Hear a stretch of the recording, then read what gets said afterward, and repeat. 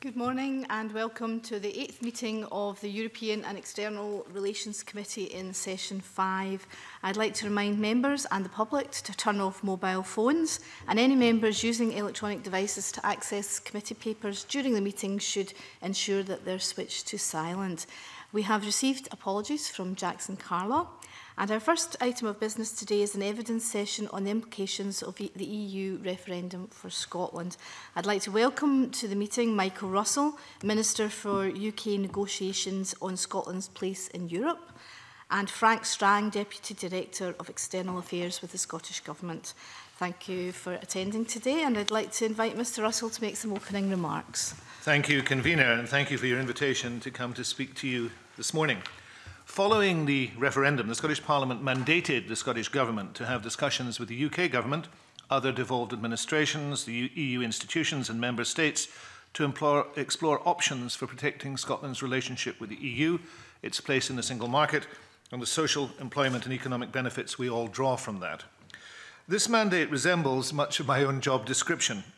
In the role, I'll focus on engagement with the UK Government and other devolved administrations, with Fiona Hislop leading in Europe. I'll consider all options for Scotland's future place in Europe and will engage with stakeholders to understand their views in order to better inform the Scottish Government's negotiating position. Of course, I should say at the outset, it remains the Scottish Government's view that full membership of the European Union is the best outcome for Scotland.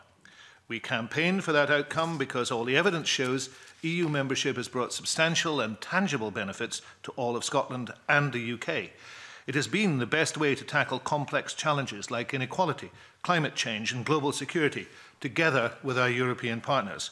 It has also brought peace to our continent after 2 world wars. That's why I agree with the European Parliament's President, Martin Schulz, who said at the LSE in London last Friday, the best possible deal with the EU is membership of the EU. But then he went on to add that any other arrangement necessarily entails trade-offs.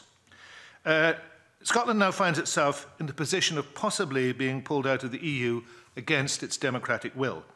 It is in a position to have to consider imposed trade-offs.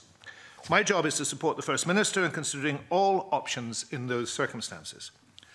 Now, to do so, we've first got to gather as much evidence as possible to choose which option best protects Scotland's interests and measure all those options against the 5 tests outlined by the First Minister. The evidence we receive will come from policy analysis within the Scottish Government, from the Standing Council on Europe, and of course our engagement with stakeholders up and down the country. Just yesterday, Keith Brown and I met with the Japanese Consul General and Japanese business leaders working in Scotland. The committee is playing a vital and important role in this, of course. Only 6 days after the vote, you took evidence from my colleague Fiona Hislop. Since then, you've worked through the summer recess to gather views, have issued a wide-ranging call for evidence, and have published a first report on the impact of Brexit. The Parliament is vital to the whole process too. It has to assess the impact of the referendum and to consider options. The Scottish Government is therefore holding a series of debates to give members of Parliament the opportunity to discuss the impact on all sectors of Scottish society, and the Parliament's devolved powers and to bring forward ideas. And I'd urge all the parties and every member to take part in them. The First Minister has also asked me to meet the party leaders to get their input, and I hope to do so shortly. Convener, let me mention one key issue before I close. Last week's debate in Parliament on the economy highlighted the importance of membership of the single market to Scottish businesses and individuals. Scottish companies depend on the single market for trade. Seafood companies depend on common regulatory systems to ensure their product meets the strict hygiene standards in their key markets in Western Europe. Our engineering exporters can send their goods throughout the single market without any border formalities and source components at the keenest prices in integrated supply chains. Many of our companies, especially in the digital technologies, hospitality, food and drink and engineering, depend heavily on EU labour for skills and knowledge. Those are just a few examples of how membership of the single market is vital to Scotland's prosperity. However, the benefits of membership extend far beyond the economy. To quote Martin Schulz again, it's a community with a shared destiny, a model of society, not an accountant's club. That means together we share values and solidarity, as well as the economy.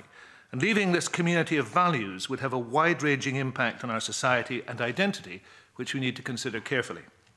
Finally, as regards my engagement with the UK Government, you'll be aware of the first meeting with the Secretary of State for exiting the EU on the 15th of September. It was a cordial and detailed meeting which laid the groundwork for discussion. I'm happy to explore further with the committee what structures for formal engagement we're trying to put in place. I hope to be able to confirm soon, along with the UK and other devolved administrations, how this engagement will work in practice. And the letter you received, convener, yesterday from the First Minister takes the matter a step forward. I hope this gives you a good overview of my new role. This is, of course, the beginning of an ongoing engagement with the committee as events unfold over the coming period. I'm therefore looking forward not just to answering your questions today and hearing your thoughts, but also doing so on many future occasions. Thank you very much, Mr Russell. Can I open by asking if you could elaborate a little bit on your meeting with Mr Davis, for example? Did you get any indication as to where the UK government was in terms of developing its position on its future relationship with the EU? I think it is clear that the UK government has indicated, publicly of course, that they do not intend to trigger Article 50 this year. So we are in a period of preparation. I think that's how I think generously I would describe it. I think it is also clear that a lot of work is going on in doing sectoral analysis, as indeed we are undertaking sectoral analysis. I made an offer to David Davis to work jointly with the UK government on that. The Permanent Secretary has made that offer to the Cabinet Secretary. It hasn't yet been taken up, but I hope we could do some work together on sectoral analysis. I believe that we also have to do geographic analysis. I think not just Scotland and England, but actually throughout Scotland there will be a regional and local dimension to the impacts of Brexit.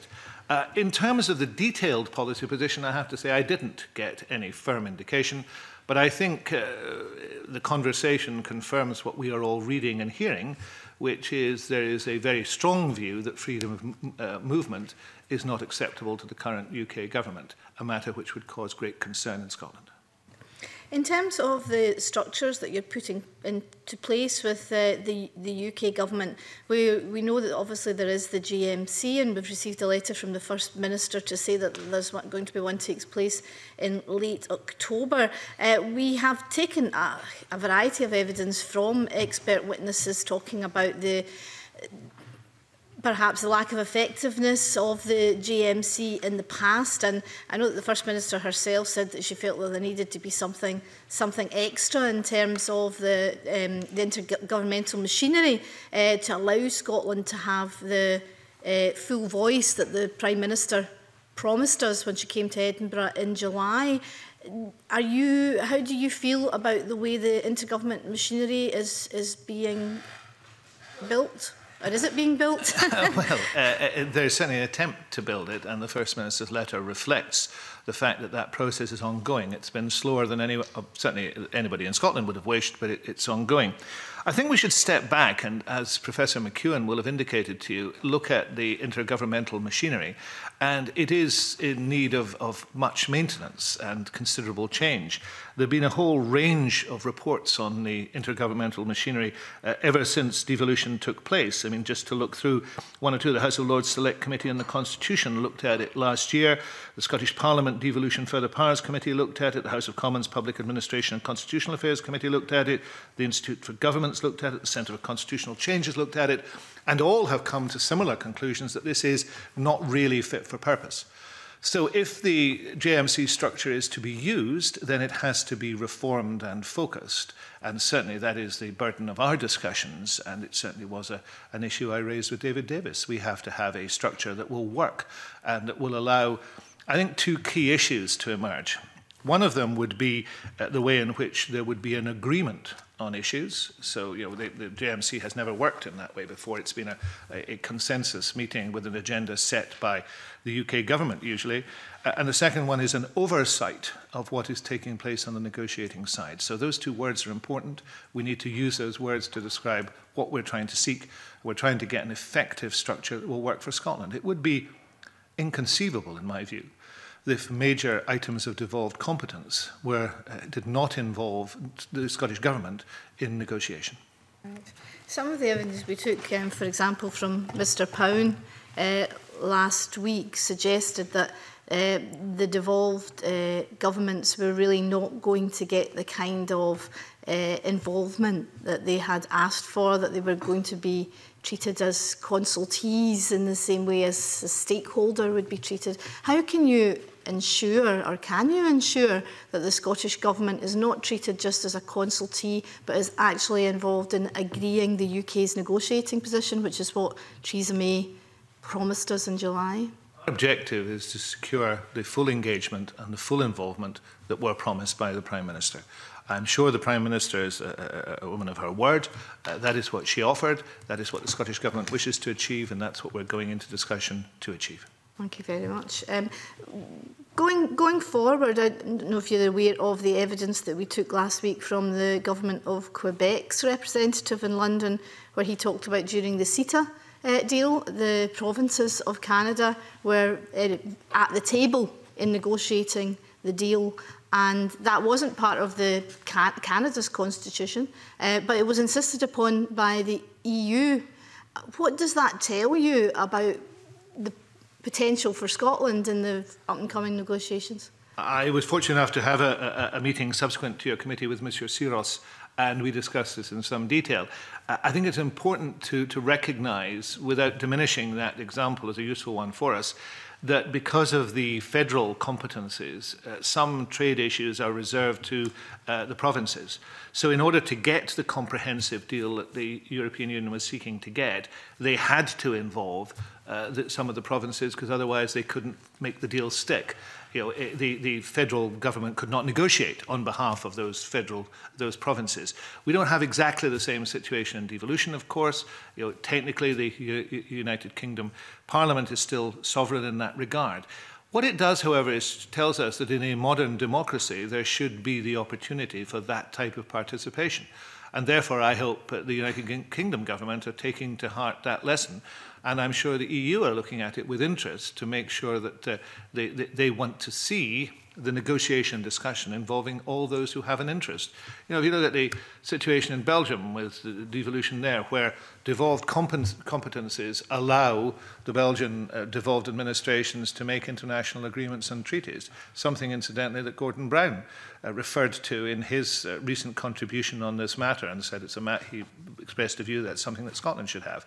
So those are issues we need to bring into the discussion.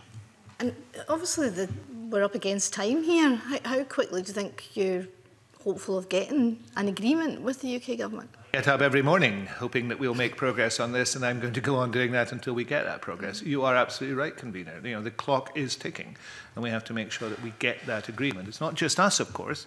There's the Welsh and the Northern Irish have to be part of that as well, and those discussions involve Welsh and Northern Irish ministers, and I've been having discussions on the telephone with individuals, and I will continue to do that, and we'll meet with them too. To invite questions from Stuart McMillan and then Lewis MacDonald. Okay. Thank you, Convener. Good morning, Minister.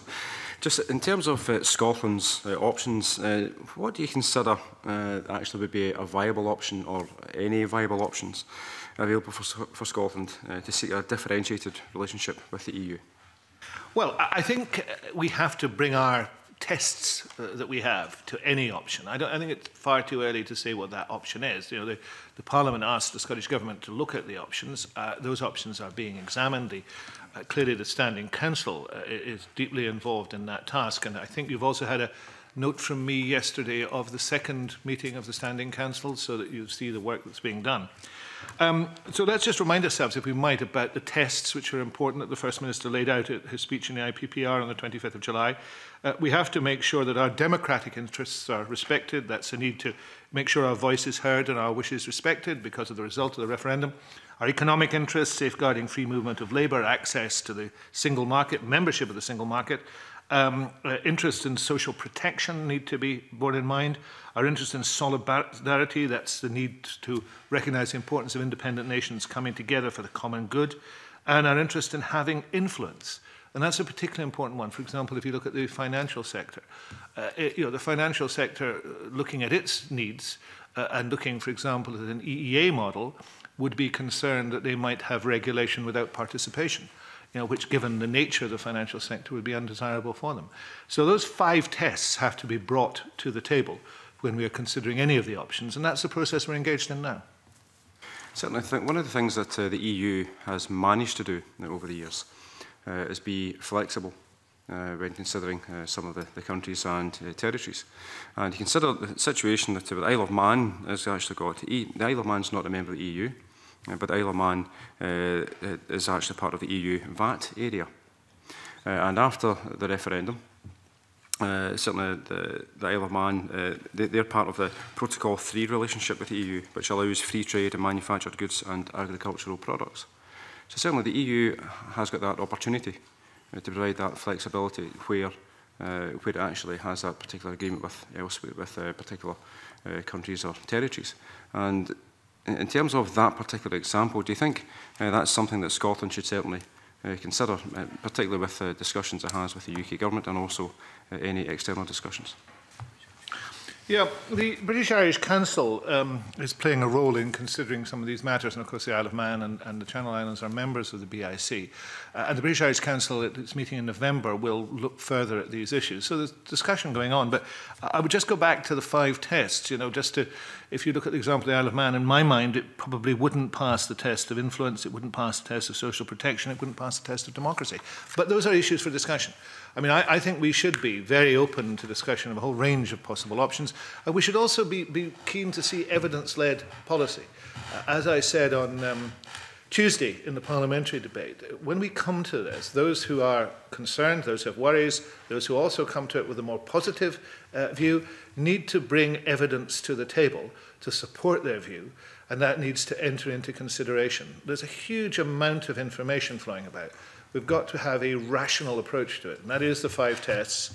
It is the basis of evidence, and it is building our understanding of what is also possible. The Italian Prime Minister has a lengthy interview with the BBC today, and one of the points he makes is that it would be unreasonable for any negotiated settlement to give a party who was leaving the EU a better deal than existed even for existing members, let alone others who are outside the EU. And I don't think we should underestimate that position. That is something that is being heard right across Europe. And there are people who have existing deals, such as the Norwegians, who might be concerned that a new deal would disadvantage them. So it's a very complex process. And in terms of, you mentioned the British Irish Council, but in terms of the other discussions with the devolved administrations, how are these discussions progressing? Discussion is taking place, and there's a common interest to make sure, first of all, that we have a robust machinery for discussion and negotiation within these islands. We have a common interest in securing that. Actually, I think there's a common interest with the UK government in securing that. And then, obviously, each of us will bring to the table our particular concerns. In Northern Ireland, there are concerns of the single market and particular concerns with the border and the need for an open border in Northern Ireland. Well, the Welsh will bring different concerns to the table. But I think we will all endeavour to work constructively and well. And, I do make it very clear we're going into this in good faith. And we'll do that with the devolved administrations of the other countries as we'll do it with the UK government. And finally, Convener, just what discussions has the Scottish Government had actually with the Department for International Trade on the preparations that it's undertaking in relation to the negotiation of the UK's position within the World Trade Organisation? Keith Brown has met Liam Fox, I understand, and we are endeavouring to understand the position of the department. It is not perhaps easy to understand that position. If you read Liam Fox's speech to the WTO in Geneva, it's a bit confusing, but we continue to endeavour to understand the position. Richard Lochhead made a contribution to the debate on Monday about the customs union, which should be borne in mind. That's an issue that's not much talked about, but is very important. Thank you. Thank you very much. Lewis MacDonald. Yes, and following on really from some of the debate that we had earlier this week on the rural economy, but raising some wider questions, I was very struck by the fact that the government's approach in the last couple of weeks has been focused on membership of the single market, and that phrase was used very specifically. Now, as we discussed on Tuesday, the membership of the single market is contrary to what has been said by some, is a substantial, a real thing. Membership of the single market comprises the 28 members of the European Union, plus Norway, Iceland and Liechtenstein. That's a membership organisation with specific rules and specific exclusions. And the question I put to you on Tuesday, which I'd be interested in a fuller response on to today is what is the developing view of the Scottish Government about membership of the single market, because it does not include, for example, agricultural products or agricultural policies, or nor does it include fisheries, nor does it include customs, nor does it prevent Norway, for example, from external trade negotiations. So the position of saying that the Department of International Trade saying that we need to work within World Trade Organization's rules is correct, and it's perfectly possible to be a member of the single market and to negotiate your own trade rules with third parties. So I'd be very interested to know what the government's view is on both the opportunities but also the limitations of the single market. We would clearly, the EEA is an organisation, it comprises sovereign states. So there is an issue in there at the very start of the matter. It might not be an insuperable issue, but it's an issue in there. It really is too early to say where that lies in the spectrum of options, because we don't know the UK government's view of what that might be. As I said to you, and I thought it was a very good question, and I repeat that, Mr. MacDonald, I think it's important, that's the type of question that we need to consider. There are elements of the Scottish debate, the fishing element, for example, who might find EEA membership to be very acceptable, except that it might not assist them in terms of exporting their products. And therefore it might be a mixed blessing to them, because it does, as you say, exclude fisheries, excludes agriculture as well.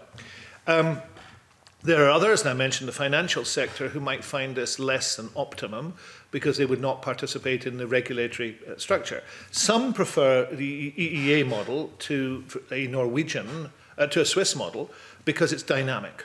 Because it changes with the EU, and whereas a Swiss model consists of 100 and I can't remember the exact number, Michael Keating no doubt can remember the exact number, there's the exact number of treaties which all have to be updated constantly. So there's a huge number of officials flying all in the air all the time, building up these treaties. So there are advantages to it, there are disadvantages to it. That's the type of work that is being undertaken, to examine that, to talk to experts on it, to listen to people who know the system. And that is, of course, all taking place. A wide variety of conversations and a great deal of reading is taking place. During the process of negotiation within these islands, that will clearly be a matter that needs to be looked at closely. A lot would depend upon the position of the UK government took on that in its negotiations when they start with the EU, because the Article 50 negotiations deal not simply with exit, but with framework. So, but there would also be others to be consulted. You would have to join EFTA. So the EFTA members would have to accept, for example, a UK membership, and then there would then have to be a discussion with the EU to move into EEA membership. We should also remember that EEA membership was designed for, that hasn't always been, a halfway house on the way into the EU. It's not been used, now sometimes it's become a static halfway house, but it's never been designed for people on their way out, and that is another issue to be borne in mind. There is a great deal to be discussed, and this committee will be an important part of that discussion, but we're a very long way from a conclusion on that. And one of the limiting factors in this discussion presently is we don't actually know anything about the UK government's view on this. I think we can discern from the language on free movement of labour that membership of the single market, whether or not David Davis is slapped down by Theresa May for saying it, is probably not on the table for them. But it's something that should be on the table for us. And I would stress that. This is negotiation and discussion. And we therefore have to come to the table with what we believe to be the things that are in our best interests and to discuss them. And there is no doubt in my mind, and certainly no doubt in the minds of my colleagues, that full membership of the single market is, short of being a member of the EU, is the best option. And I've given some examples there, but there are many other examples we could talk about. That's a very helpful answer, but I think implicit in it, and particularly in what you said there at the end, is the suggestion that the Scottish Government's view is that it's possible to be a member of the single market without being a member of the European Economic Area. And so I'm keen to understand that. The European Economic Area, as you say, was originally a product of EFTA, but countries like Iceland and Norway have no active intention to turn membership of EFTA into membership of the European Union. So it is a standing arrangement. And I'd like to understand whether you think it's possible for either the United Kingdom as a whole or parts of the United Kingdom, such as Scotland, to have a different relationship with the single market that could be described as membership, other than membership of the EEA? That appears to be the view, insofar as one can, I keep using this word, discern it. Insofar as you can discern it from the UK government, that appears to be their view. Many people do not believe that to be possible. But I would stress something that Stuart McMillan said. There's a flexibility in arrangements that we have seen over the years in negotiation with the EU, and that may be possible. So I'm not pouring any cold water on it, but I think we're in the realms of degrees of probability, and the degree of probability in that is probably quite limited. But we don't know. I mean, it is quite important to say in these discussions time to time, we are unaware at the present moment of what the UK's position on this. If, as appears to be the case, and this was clear from the Visegrad group after the Bratislava summit, that free movement is an absolute sine qua non, then it would not, in my view, be likely that the UK would have anything to do with that. There's discussion of free movement. I notice again today discussion of free movement within sectors. And I think that becomes very, very strange, because you're talking about free movement for bankers, and I think that there would be some resistance, even in the Conservative Party, to that being a negotiated settlement. The Swiss, of course, are trying to negotiate on free movement on the basis of job offers, given their referendum outcome, and again, that's not been accepted as yet. Can I take it from that, finally, that, and you've helpfully provided a note of the meeting, but one which doesn't contain a great deal of detail. I understand why that is the case at this juncture. Can I take it that you have not ruled out or come to a view on the variety of possible ways of maintaining membership or access to single market? Absolutely correct, and it is early days to do that, but the clock is, of course, ticking. Thank you very much. I'd like to bring in Rachel Hamilton. Mr. Russell, the Treasury has guaranteed to back EU-funded projects signed before this year's forthcoming autumn statement. Agricultural funding currently provided by the EU will also continue until 2020. This has obviously given reassurance to farmers and crofters.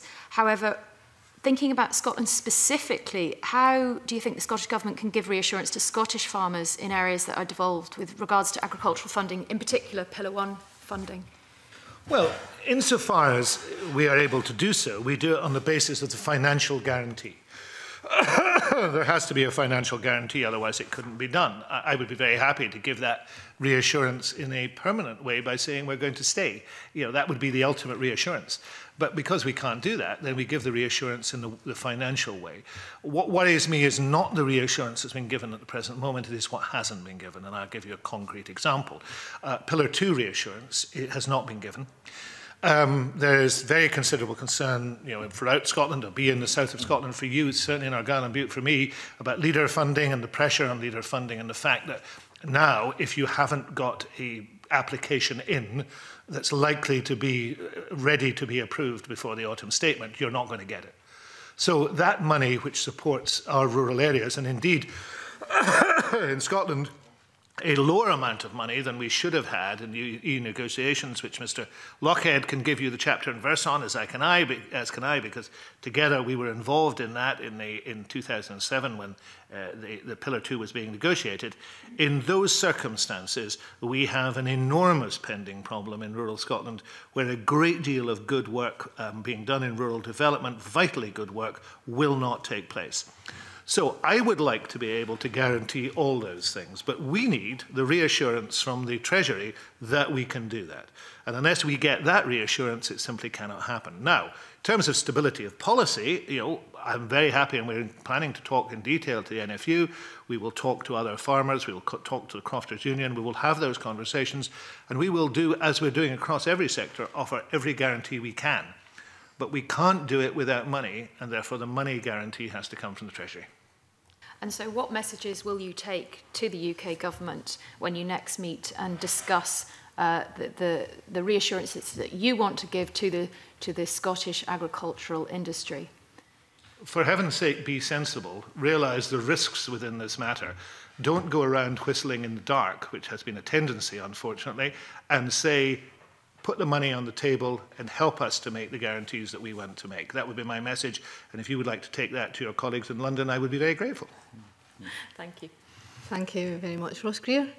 Thanks. On the issue of funding guarantees, when will the Scottish Government be able to guarantee the funding status for EU students for the years 2017-18 and 18-19? Because we've seen in the Education Committee there were concerns raised by the sector about the level of uncertainty here, and as it's an area of devolved competency, it's one that we can give assurances from here. Obviously, that is a matter that's under active consideration. I can't say any more than that. John Swinney is the person that will, in the end, be able to make that decision. Clearly, it is a decision for him. We were able to do it for this year. Obviously, we would want to see what was possible, but I can't give you a definitive answer at this stage. Okay, Emma Harper. Thank you, Convener. There's been talk about access to the free market versus membership of, and Lewis MacDonald has, I guess, identified that as well. I've had many constituents ask me what's the difference, and there's all these terminology going around with EEA, EFTA, WTO options, things like that. Just wondering if you can maybe define that a little bit for us. Yeah, we have to demystify this whole business. It is a very complex business, and it's full of acronyms of one sort or another. Somebody described it to me the other day as trying to play three-dimensional chess inside a Rubik's Cube. It is a very complex business. We have to say some simple things to people. The first simple thing to have to say is that Scotland voted to stay, and that was a sensible decision, because economically this is a very risky set of propositions, and it's not enough simply to go out and say everything's going to be fine. There's no proof of that. Secondly, we need to explain to people that in order to continue to benefit from, and we should be quite honest that we have benefited from membership of the EU, this has been a beneficial activity. In order to continue to benefit from it, there are some things that Europe insists that we do. And those things are about having a system of fair trade, fair competition. And obviously it's unfair if you can undercut people on labour costs and social protections. So there is a fairness across Europe, and that's what the single market really is. It's taking down the barriers to competition, and it's saying this is a fair competition. And that's why what appears to be, sometimes a regulatory burden is actually about just making sure that fairness is observed. So I hope that individual MSPs are engaging with, as they are, their communities, their constituencies, their regions, their stakeholders, and simplifying their message, but listening too. Because I think we should all be listening to those who say we've got problems and those who say we've got possibilities. I'm very happy to hear both evidence-based cases that say this is what we should do next. So it may well be that it would be useful for this, this committee is looking at information flow, and there is now a SPICE information bulletin. It may well be that we should find a way to provide some information that MSPs could use in their regions and constituencies, and I'd be happy to look at that. We'll take that away and look at it if that's helpful, and see whether we could provide you with some information that could help you to do that. Okay. And in addition, it looks like, are we potentially heading for a hard Brexit? I know people are talking about that. All these negotiations, are they going to affect, obviously, our ease of access to the markets? And are we heading for a world trade option and how does that impact Scotland? Well, insofar as we understand what the world trade option is, and insofar as we understand it perhaps slightly better than the Secretary of State for Trade, it is immensely problematic. You've got a far larger number of people to deal with, some of whom could create difficulties about any aspect of trade. I mean, this could be a nightmare of negotiation. It is not correct to say that you would simply passport all your existing tariffs into the new situation. Those tariffs aren't simply a list of percentages. They're also, in many cases, based on the quantum of the European market. So you would have to actually work out the quantum and how much you were taking away and how much you were going to allow. It's immensely complicated. I think the discussion of hard and soft Brexit is sometimes misleading. It implies, I think, that there is at one end of the spectrum people who are actively working for the softest of landings, and at the other end of the spectrum, people are working for the hardest of landings. I don't see in the UK government these people working for the softest of landings. I think it's incumbent upon us and others to argue the strong case for the single market, for example, because I don't hear it being articulated, within the UK government. I think within the UK government, probably the discussion is about the degree of hardness. Thank you. Thanks. If I could come in a supplementary of that, in our away day at Strathclyde University, we had a briefing from David Wilson, who's formerly of the Scottish Government and is now an academic at Strathclyde University. One of the issues he pointed out to us about future trading relationships was that these discussions about future trading relationships, informal discussions about future trading relationships, and indeed when we move there, if we move there, formal discussions with third-party countries will be conducted without any Scottish input whatsoever, because obviously trade is a reserved issue. How on earth can we protect Scotland's interests, interests of Scottish sectors in these trade negotiations when we're nowhere near the table?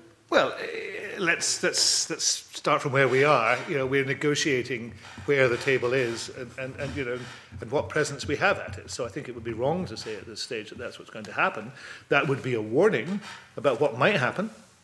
But I think we should be very aware of that. We should apply the 5 tests to all the options, and applying the 5 tests to that option, where we would accept a position in which we had no involvement, would fail the democratic, economic, social protection, solidarity and influence tests. So it would be unacceptable to us in its entirety. You know, and we would have to make that very clear and negotiate on that basis.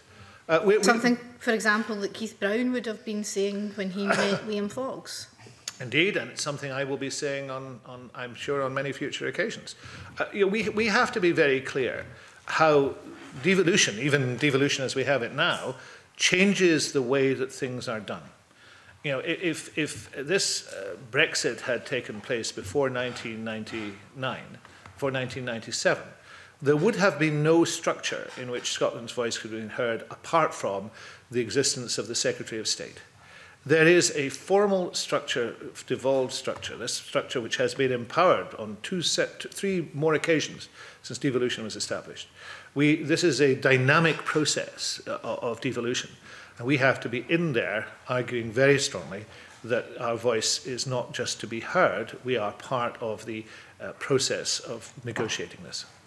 It just strikes me that the people you're negotiating with, do they understand that? For example, David Davis, I believe the last time he was in government was with John Major's government, pre-devolution. Similarly, Liam Fox was actually against devolution, and Boris Johnson has never been seen as particularly a friend of Scotland either.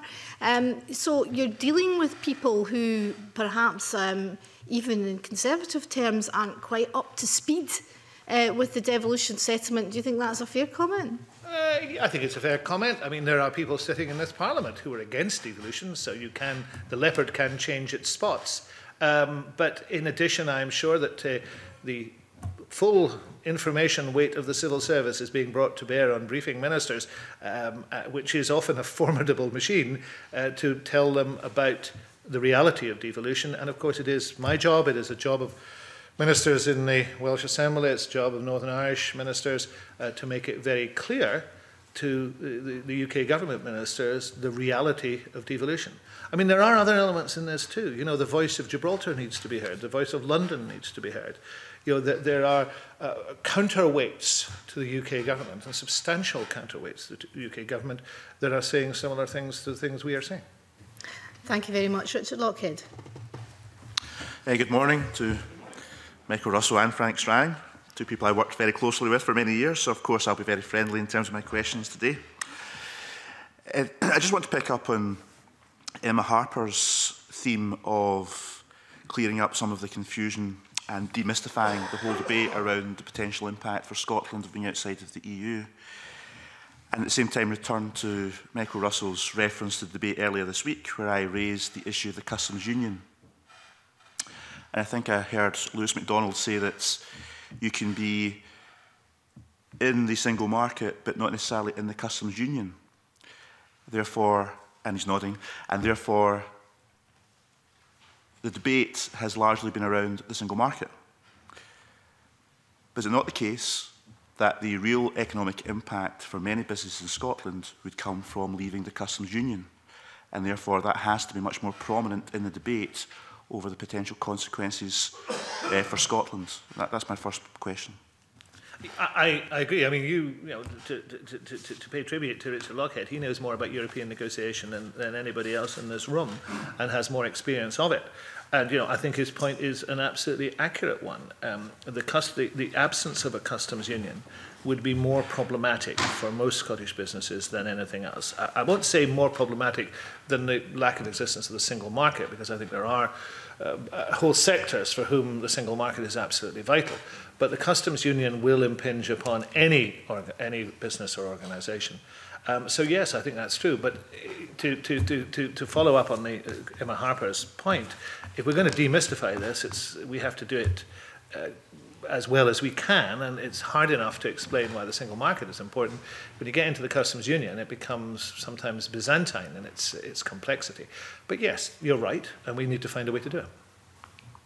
Isn't it also the case that if Liam Fox is globetrotting, trying to investigate whether or not other trade agreements are possible with non-EU countries, he's therefore ruling out being part of the customs union, because you can't both allow the EU to negotiate with third parties, but at the same time have bilateral negotiations with third parties around the world. Therefore, the logical conclusion is the UK government are heading for hard Brexit and to leave the customs union.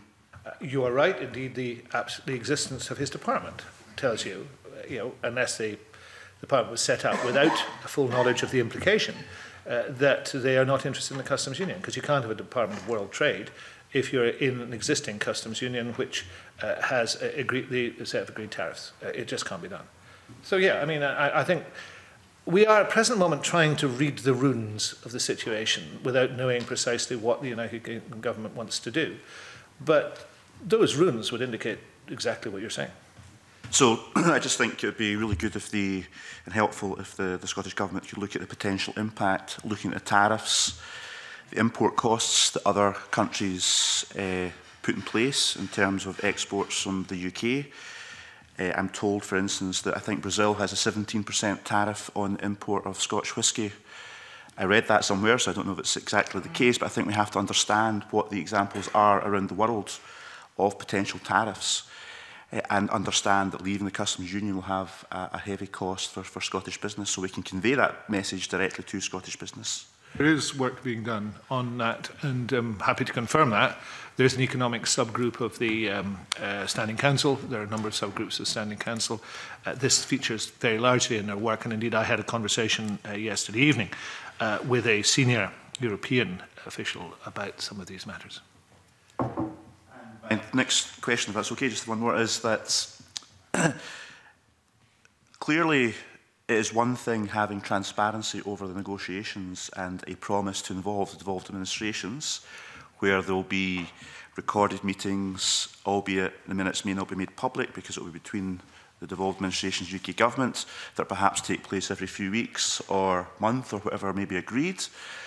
And then there's the real negotiations actually take place at different levels within the European Union that will be taking place between the UK government and the European Union. And some of those negotiations will be formal and some will be informal. And given that we've just seen the UK Fishing Minister, George Eustace, say publicly that he could foresee fishing being a good bargaining chip for those negotiations, which would have an impact in Scotland, given we've got 2/3 of the fishing industry, how on earth are we going to be able to be in the loop in terms of all the informal negotiations and technical negotiations and in negotiations at official levels that take place between the UK and the EU? You know the system well. I remember many arguments that you had with your colleagues in the UK about access to lunches, access to events that were taking place. I remember all that happening. We will be very aware of that. I can't give you a guarantee that we're going to be in every room, obviously, because we can't do that. But we're aware of the problem that you raise. We're also aware of the problem you raise that once you establish a structure, very often it begins to get eroded around the edges by that sort of thing. So the structure has to not only be a formal structure within the JMC structure, a reformed JMC structure, there has to be a strong informal structure and a strong official supporting structure. And it is fair to say that the official contact has been very detailed in recent weeks and will continue to be so. But yes, I mean, I think we also have to keep our eyes very, very wide open about what is taking place. And we don't want to be naive, Frank. I'll just add there, I mean, there are loads of different ways of achieving that, but it seems to me the important point is the full involvement commitment from the Prime Minister. We need to extend that beyond the Article 50 triggering, just thinking beyond just that letter of triggering as to exactly how the negotiations in practice will work. Can I just come in and supplementary in that? I understand that they're being set up, as well as the JMC, there's the JMC for officials.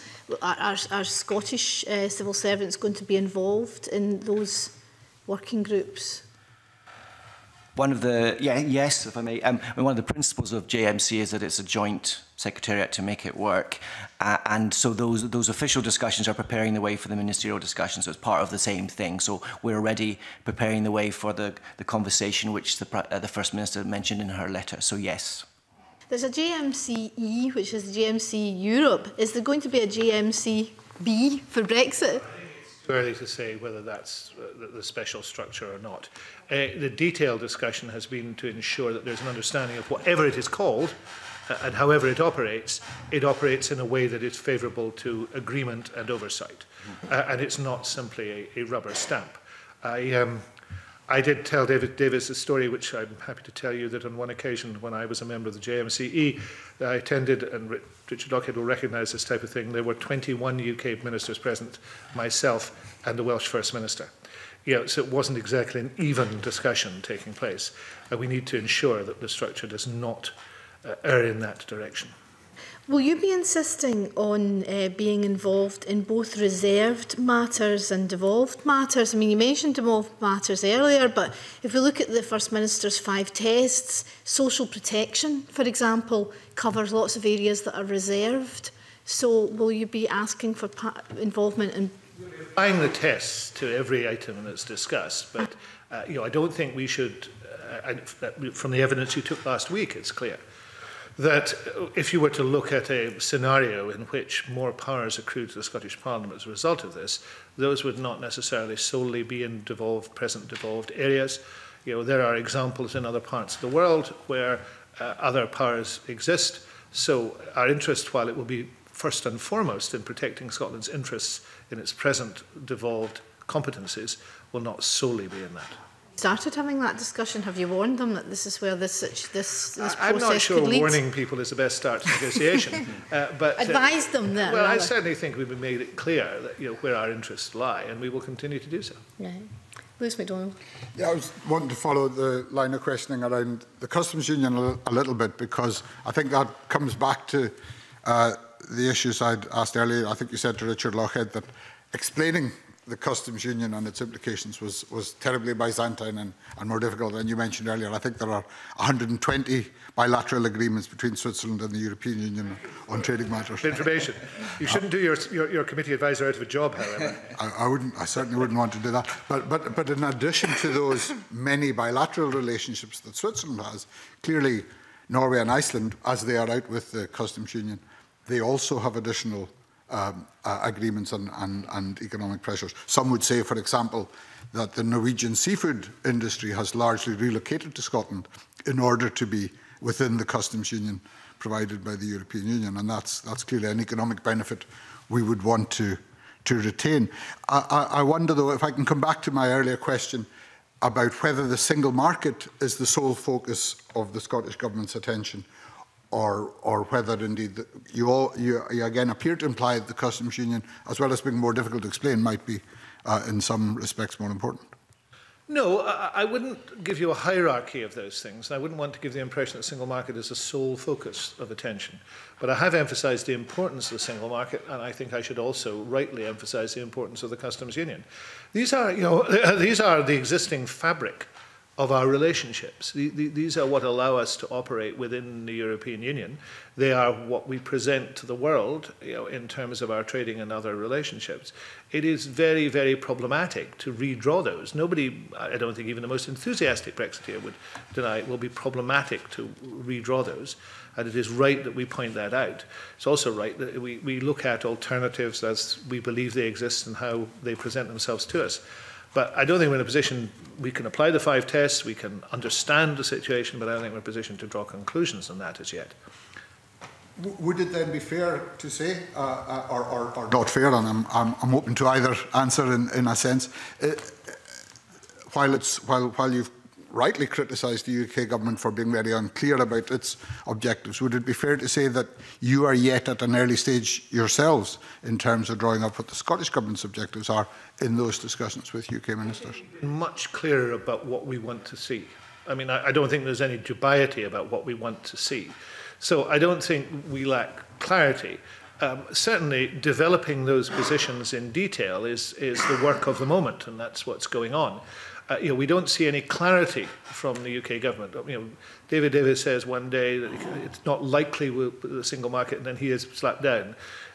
Boris Johnson makes the extraordinary remark that trading relationships will be fine because we drink 300 million bottles of Prosecco, and somebody else then doesn't deny the figure but denies the assertion.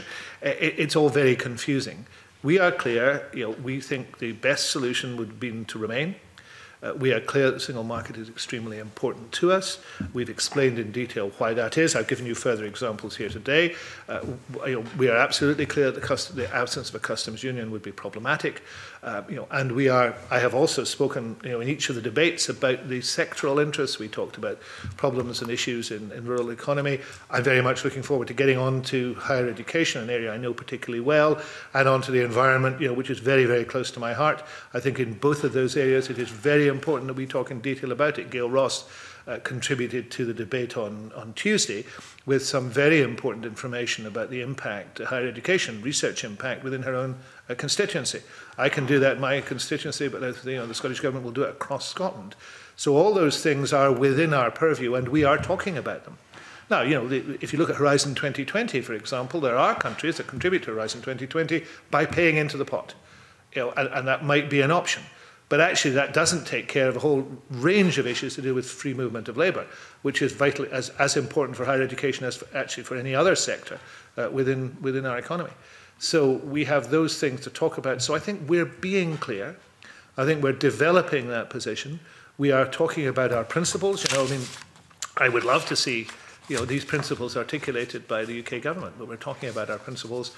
We're preparing our position on the negotiating machinery and urging others to move in, as fast as we are moving. So I don't think we are failing to articulate what we're doing. And the First Minister has been very clear over the summer when others have said nothing. In terms of reaching conclusions on these options, clearly that's, as you've described it, as work that's ongoing at the moment. One of the issues that's been raised in the committee is around the capacity of, well, indeed the capacity of both the UK government to negotiate international trade, but also around the capacity of the Scottish government to support the work that you've described. We've had a reply this week, the conveners had a reply this week from the head of the Department of External Affairs explaining what the staffing complement of that department is, but also that those staff are also supporting the First Minister, Fiona Hislop, Alistair Allen, as well as yourself, and working with other departments. Do you feel that you have the capacity in place to develop deliverable options from the complex of issues that you've described today?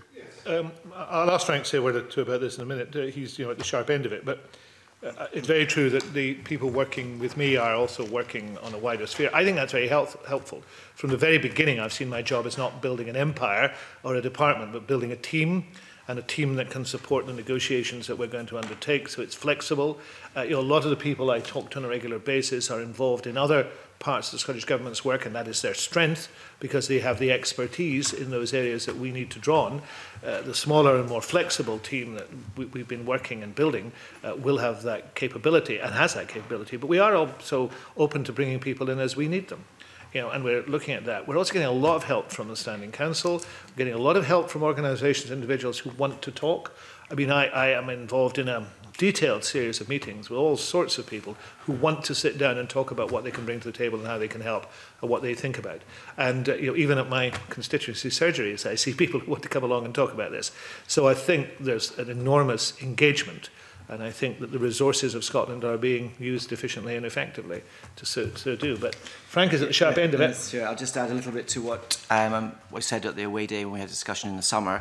There's lots of unknowns on all of this, but what we do know is it's pretty serious for Scotland, and we need to take it very seriously. I talked to you about before about how within our part of the Scottish Government, there's been the directorate that I'm part of is now focused entirely on external affairs as opposed to having culture and other aspects to it. How the team has increased to the number 56 that you have of people who are actually focusing on external affairs matters within Scotland, and doesn't include people overseas. There are as well, and the number is increasing. I would say where new functions like really important function around this demystifying the intelligence and briefing function alongside SPICE, trying to get the information. A function obviously around supporting the Standing Council, because the Standing Council can only operate if it's very well supported. And then an important function around project management, because this is a big project and needs to be very well coordinated. So those are the kind of growing functions, I would say. But the really important point, as the Minister said, is that we're doing it with others. We can't, it has to be the whole government effort, particularly alongside our UK relations colleagues, because that's where the action is, as we've discussed in negotiations with the UK.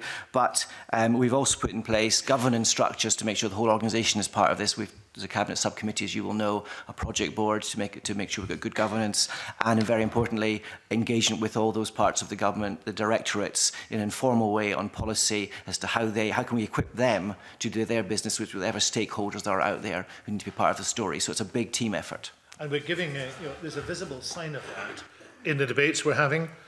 Cabinet Secretary leading, me summing up, working with each of the Cabinet Secretaries and with all the other ministers. Last Wednesday, I did a stakeholders event on energy with Paul Wheelhouse. I've done a recent event with Fergus Ewing. We've had the debates. These are, moving on. I've got engagements in Brussels with Fiona Hislop in October. There's a whole range of events going on. So it is a collaborative activity between ministers and also across the civil service. As a supplementary to that, you mentioned higher education.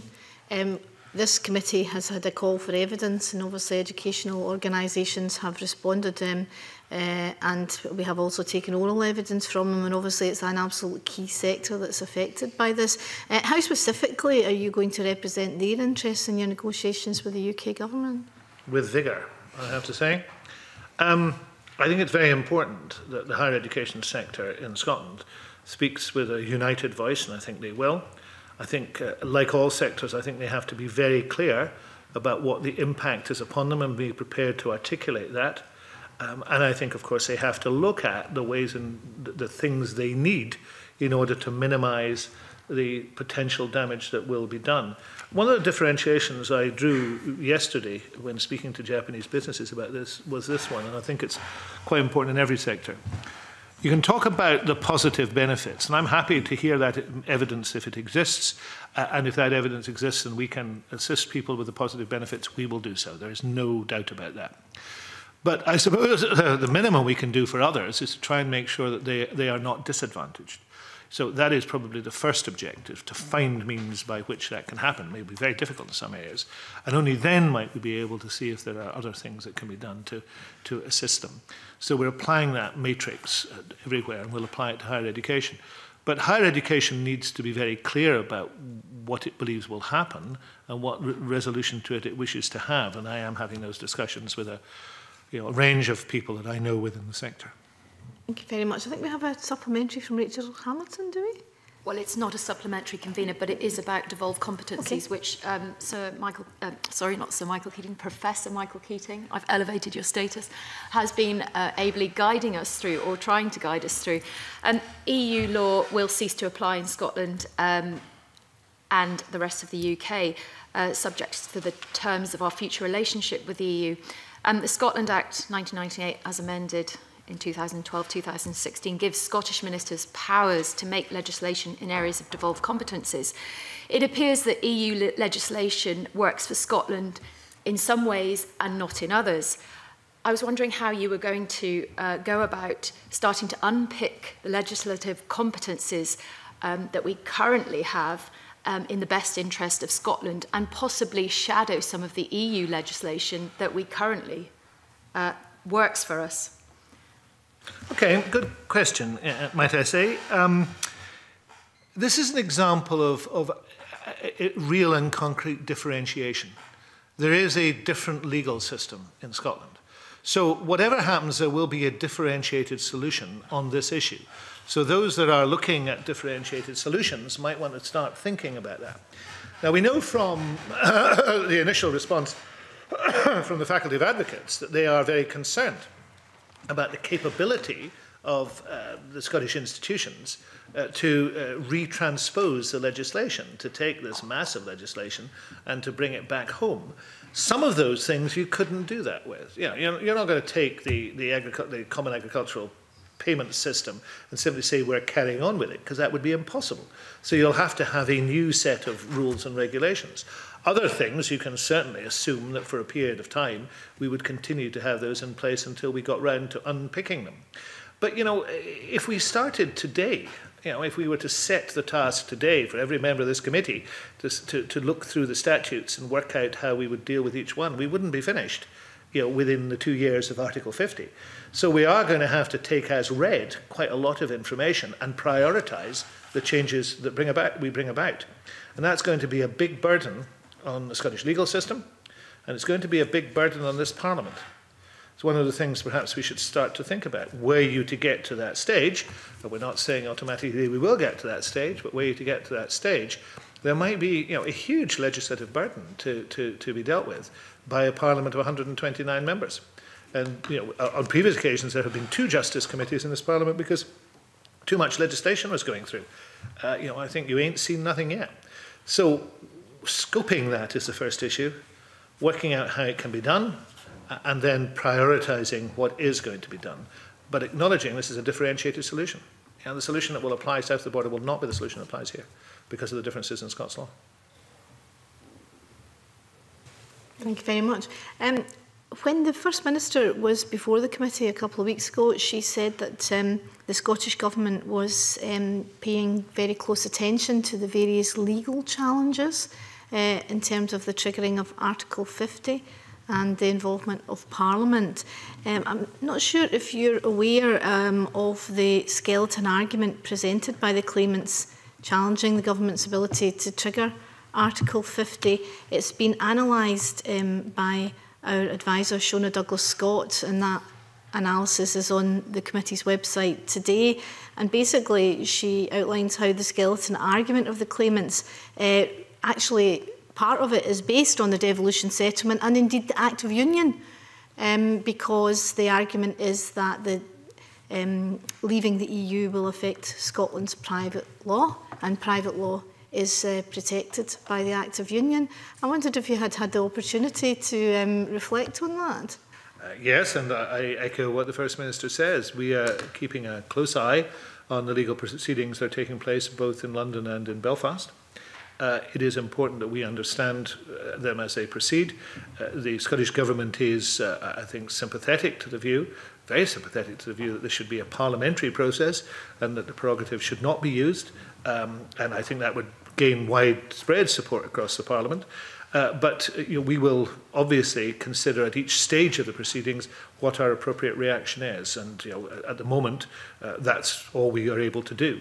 But you know, it will be a developing situation, and no doubt you'll want to ask me or the First Minister that question again as the cases proceed. Thank you.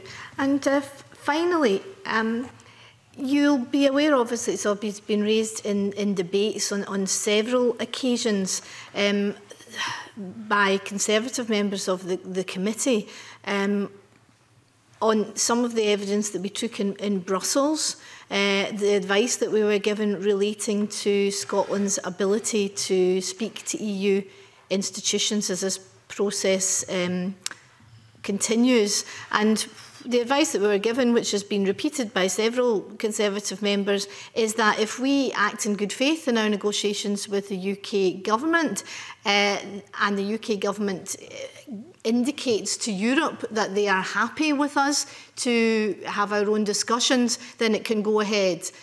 But the shutters will come down, I think was the phrase, if it was seen that, you know, we didn't have the UK's government's permission, if you like, to speak directly to Europe. My reflection, and I think I raised this publicly, is that surely the impetus is now on the UK government to say, yes, you've acted in good faith, you can go ahead and have these direct discussions with Europe about possibilities for Scotland's differentiated relationship. Do you see any possibility of the UK government giving that indication to you? I can only say that I am entering into these negotiations on behalf of the Scottish Government in good faith. I hope they understand that. I hope that their judgment is sound and that they can see that. And in those circumstances, I can't imagine there is any problem. I do think it's perhaps slightly over-exaggerating the influence of the UK government to say that whenever they say to a shutter in Europe, come down, it comes down. But the reality is the Scottish Government is entering into these discussions in good faith. I hope you've seen today a great deal of hard work is being done by officials, by volunteers, by people contributing across the board, and we're going in intending to get the best deal for Scotland. I hope that message gets to the UK government. I certainly hope it gets across Europe, and indeed it is a message even more widely than that. Thank you very much, Mr Russell and Mr Strang. Thank you. We'll now have a short suspension before we move to the next item of business.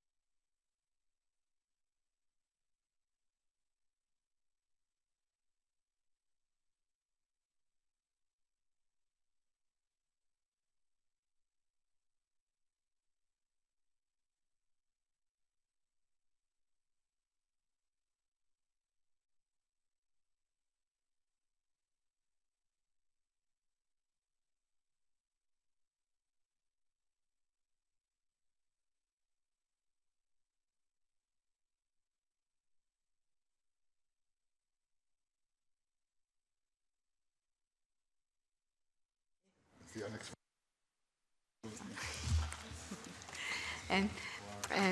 Welcome back to the European and External Relations Committee. I'd like to, given that there has been a short delay, the Ambassador of Slovakia has been slightly delayed, and therefore like to ask members' agreement to take item 3 ahead of item 2. Are we agreed on that? Agreed. Thank you. Item 3 is consideration of EU strategy. In light of the EU referendum result, I wrote to conveners of other committees seeking their views on updating the EU strategy and the role of the Parliament's EU reporters. Clerks have prepared some background information, including a list of EU reporters who have been appointed to date and the responses received thus far from the conveners of other committees as to their approach to this whole subject. And you will see that in paragraph 8 of paper 4, the clerks have set out some proposals for strengthening the EU strategy of the Parliament and developing the role of reporters. So basically we're seeking members' agreement on some of the suggestions that the clerks have put forward. Would anyone like to go first? Stuart McMillan. Thank you, Convener. In the last session, I was an EU reporter for the Local Government and Regeneration Committee. And the thing that I found about the role was, depending on the importance that each committee actually placed upon the EU reporter role, and then certainly determined how active the EU reporter actually was going to be. As well as also the actual genuine interest that the individual who was the EU reporter actually had as well. Now I personally thought that, the EU reporter role was useful. I thought it was helpful, and I certainly tried to use that position to help further engage the Local Government Regeneration Committee with EU issues.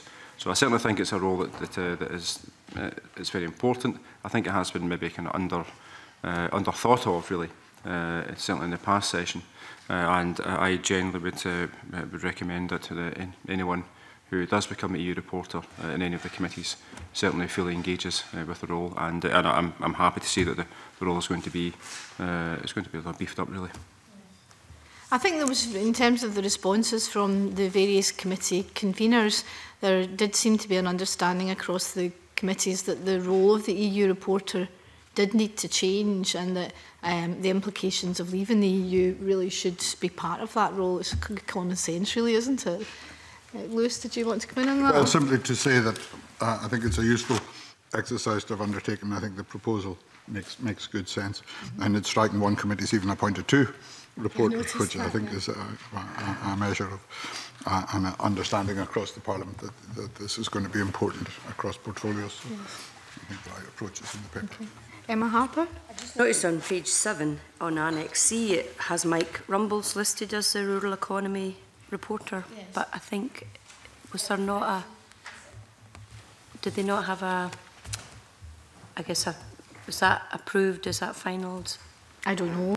That would be a matter for the committee. Okay. This is what they've told. Okay, right. This is what they've told us. Okay. Yeah. I think in terms of this committee's work, in terms of coordinating the response across the Parliament to the process of leaving the EU, it would be very useful to have this reporters that could liaise with this committee to keep us fully updated, because other committees, you know, they have legislative scrutiny, they have, you know, quite a burden of work. So some of them are taking on more scrutiny than other committees in terms of specifically of Brexit.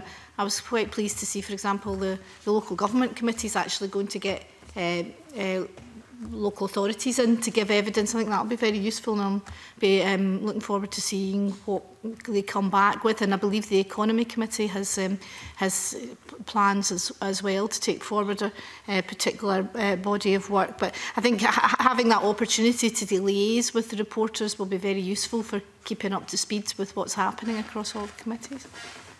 Stuart.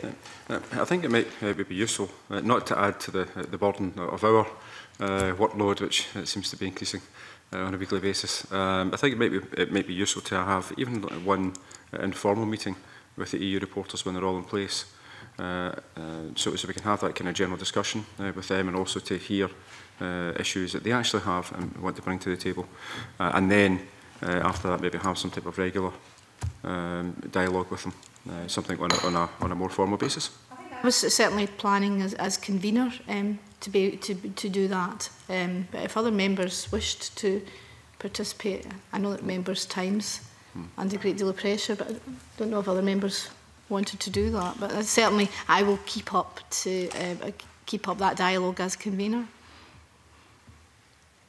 Okay, so are we agreed on the proposals laid out in the paper? Okay, great.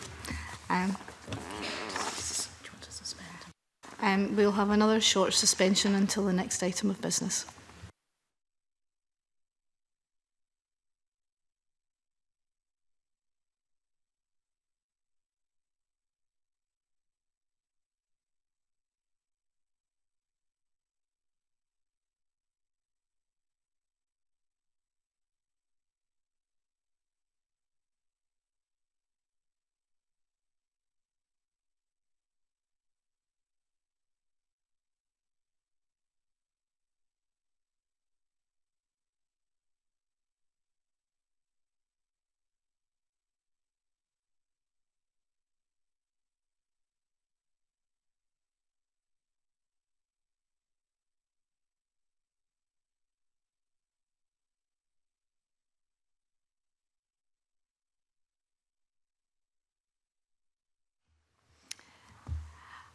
Thank you. Our next item of business is an evidence session with the Slovakian ambassador to the UK, as Slovakia holds the 6-monthly rotating presidency of the European Union. And I would like to welcome to the meeting His Excellency Lubomet Rehak. Good morning. Before I move to members' questions, I'd like to give the ambassador the opportunity to make some opening remarks. Ambassador. Thank you, Convener, dear members of Scottish Parliament, ladies and gentlemen. It is my pleasure and honour to join you here today, sharing with you priorities of the Slovak presidency of the Council of the European Union, highly estimating by this the mission of parliaments in keeping contact dialogue of executive power with citizens. The role of the parliaments in the EU policy has increased significantly after Lisbon Treaty has been adopted. Interparliamentary cooperation is also a key ingredient of accountable European Union. A few words about my country, because after 12 years of EU membership, Slovakia is honoured to lead the Union this semester. And the presidency is really a milestone for us. Now we really have a good story to tell, a story that began by the dream of our peoples to return to free and democratic world, a story that continued by our integration into the European family of nations, a family we are bound with by rich history, diverse cultures and common values. Indeed, back to Europe was once one of the Velvet Revolution's principal credos in Czechoslovakia in 1989, and it was a voice of our European identity. We are proud to call the EU our home, the euro our currency, and the Schengen our area. The EU provides us with security, stability, and prosperity. And we are grateful for that because we have been given a lot, and we do our best to contribute to common success of the European project. The consequences of the United Kingdom's referendum will obviously dominate the EU agenda in the coming months and years. While EU member states express their regret about the outcome of the referendum, there is a vital interest to have UK as a close partner of the EU after its separation. Here I would like to express my personal appreciation of the Scottish people able to recognise the positive sides of the European Union despite of enormous anti-European attacks during the referendum campaign. I understand many of you will be interested in hearing from me more than I can tell you in this regard. I believe you will understand that it is not for ambassadors as civil servants to comment political choices of hosting state or provide political guidance on behalf of his country. Let me therefore just recall certain principles that have been agreed at the June informal meeting of EU27, which remain valid. The basic principle is that Article 50 of the EU Treaty that provides the legal basis for UK's withdrawal from the EU is the main principle, and it's up to British government to notify the European Council of the UK's intention to withdraw from the EU, and that there should be no negotiations prior UK's notification of this fact. We also understand the political message that Brexit means Brexit, which is that the UK government wishes to proceed with the implementation of the referendum result, so it will not trigger Article 50 before the end of this year. This also means it will not be triggered during the Slovak presidency, and explain why I cannot go much further to avoid overstepping the mandate of the Slovak presidency of the Council. At the same time, there is no intention on the EU side to prolong artificially these processes. On the contrary, in the interest of reducing uncertainty and further economic damage, there is willingness to proceed expeditiously. British and European citizens deserve to know what exactly does Brexit mean for their lives, and any artificial prolongation of uncertainty will create space for further disinformation, political destabilization, social and even xenophobic tensions, and economic problems on both sides. In the meantime, the EU member states cannot stand idle. Self-reflection has become a must, not an option. Vox Populi, expressed in British referendum, has been clearly heard, reflecting worries of many Europeans, not only British. The Bratislava informal EU27 summit held on 16th of September was a first step in this regard. The aim of the summit was to diagnose the present state of the Union, facing withdrawal of one of its most important members, and to discuss the approach to our common future beyond Brexit. Three key areas have been defined in the Bratislava roadmap, where significant progress needs to be made urgently. The first is migration and external borders. Second is security, both internal and external. And third is economic and social development and problems of youth. It has also been agreed that Bratislava is just the beginning of this reflection process. The process will lead through Valletta during the upcoming Maltese presidency towards Rome, where we will celebrate the 60th anniversary of the treaties of Rome establishing European integration. And it will round off the process launched in Bratislava and set out orientation for our common future together. The Slovak presidency naturally doesn't have a prescription for all current European problems, but we want to be both pragmatic and realistic while leading the Union this semester. To achieve a visible contribution to ongoing processes, we have four ambitions set for the presidency. First is to make European economy stronger. Second is to modernize and broaden the single market in areas such as energy and the digital economy. Third is to work towards sustainable migration and asylum policy. And fourth is to pay attention to our external environment, namely trade deals and enlargement policy. Let me start with European economy.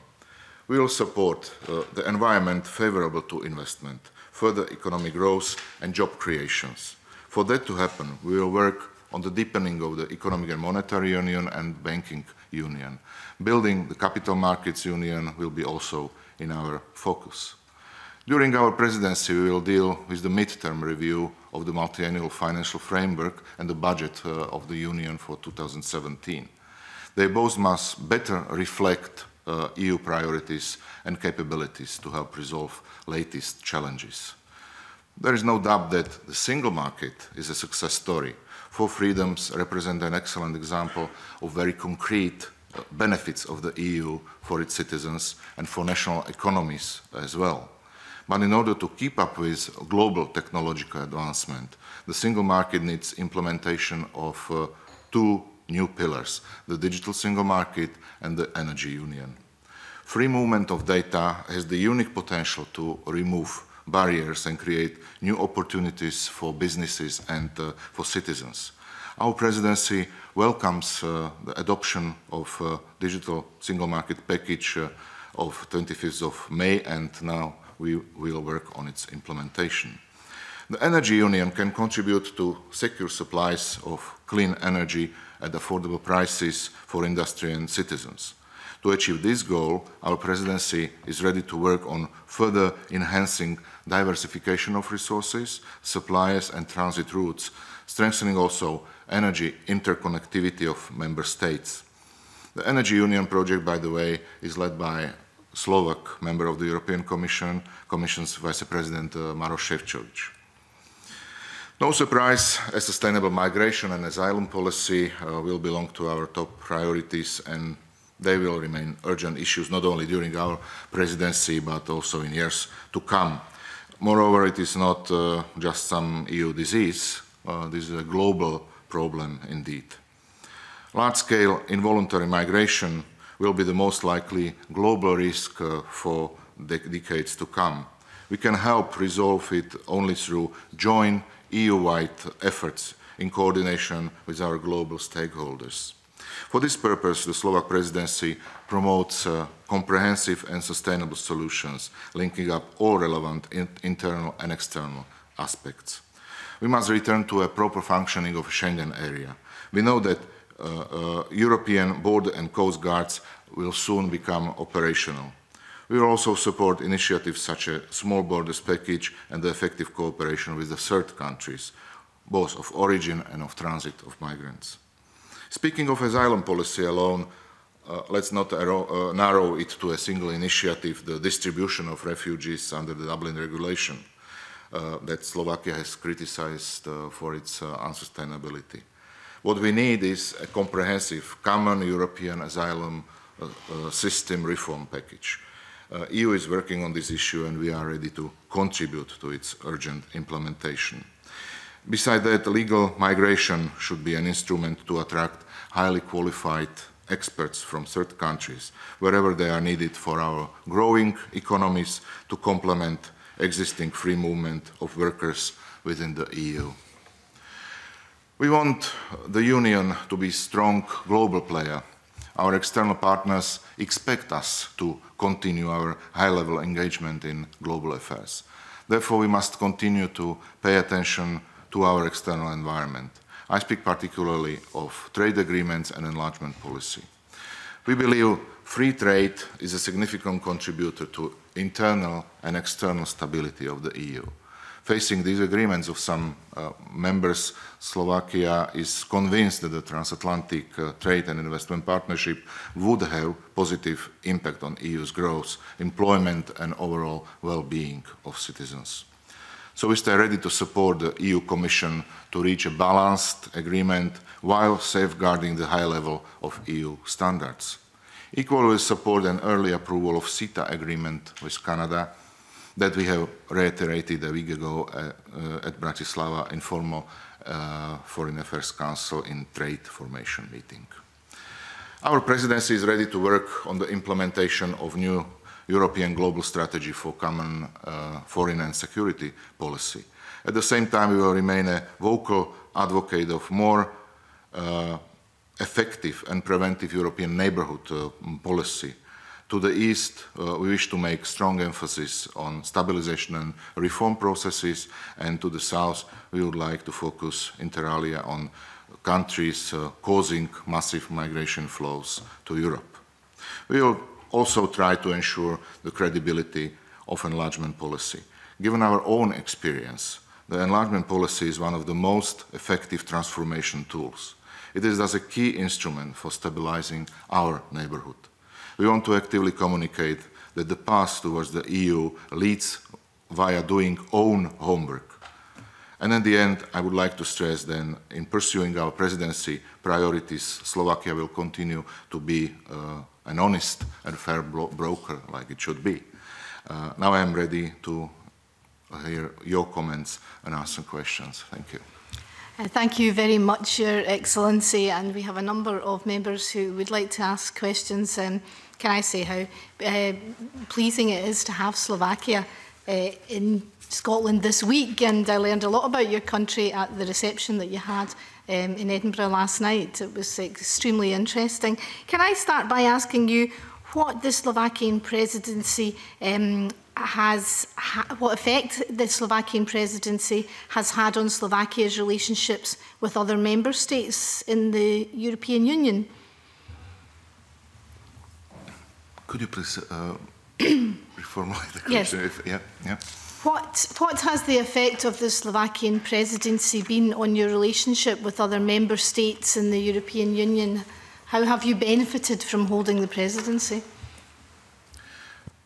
Presidency is important for any member state, and that's why the rotating principle was established, in order that every bigger or smaller member state, bigger or smaller economy have a chance to rule the organization or to drive it through a certain period of time, which is half a year.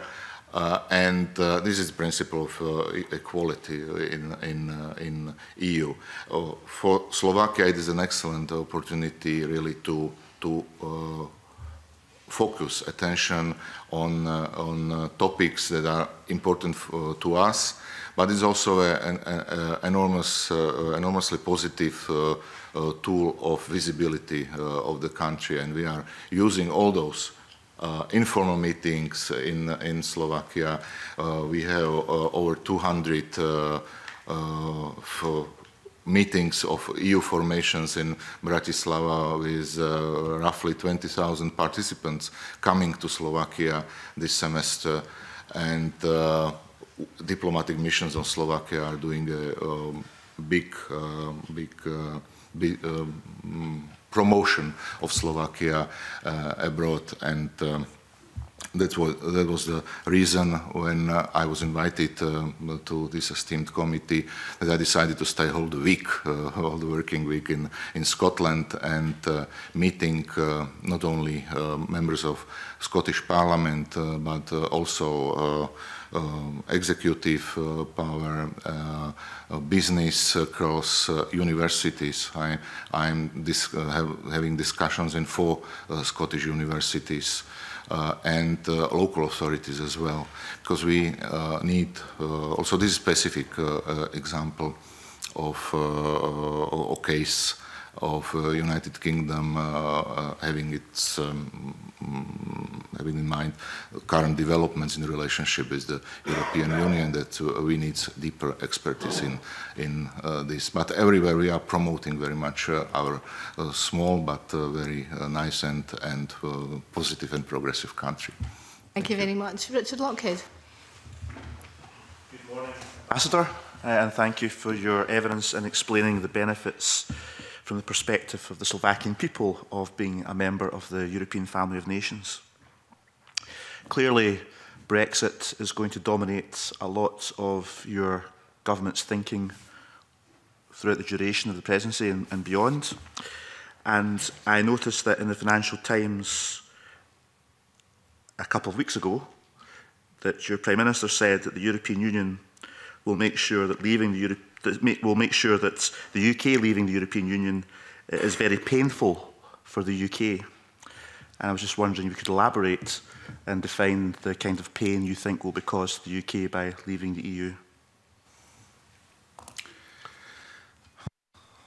Thank you for this question. Definitely, it's not up to Ambassador to comment his Prime Minister's statements and interviews. However, I'm of the opinion that what he expressed in open and sincere way is exactly that what the European leaders are worried about. In our political culture, if you allow me to philosophize a little bit, we got accustomed to excessive use of constructive ambiguity in our statements. And our citizens stopped to understand what political representatives have in mind. So that was an appeal in Bratislava, where leaders of the EU have met in September to speak, and now I quote, "We should inject more clarity into our decisions, use clear and honest language, focus on citizens' expectations with strong courage to challenge simplistic solutions of extremist or populist political forces." This is what politicians have in mind when they try to explain in clear words where is the problem.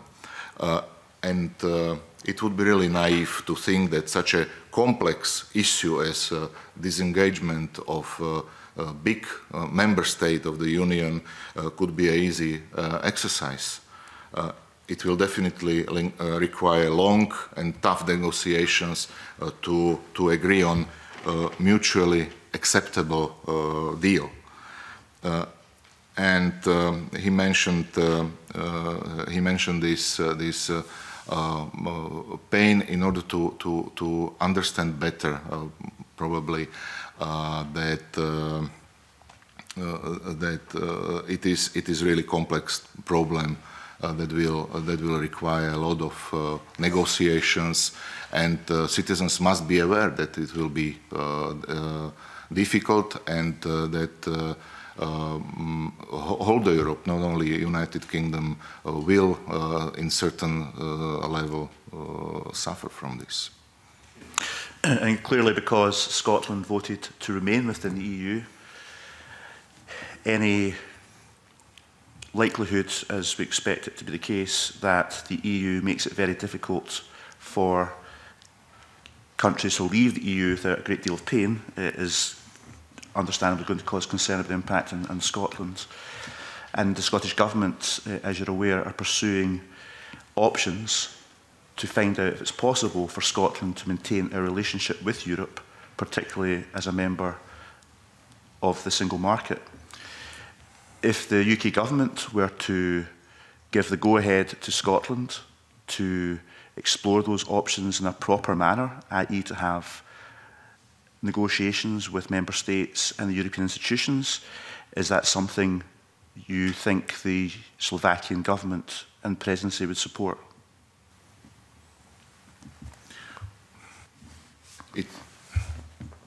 In my opinion, it's too early to speculate about this question, because we are not aware even about the basic parameters of British exit from the European Union.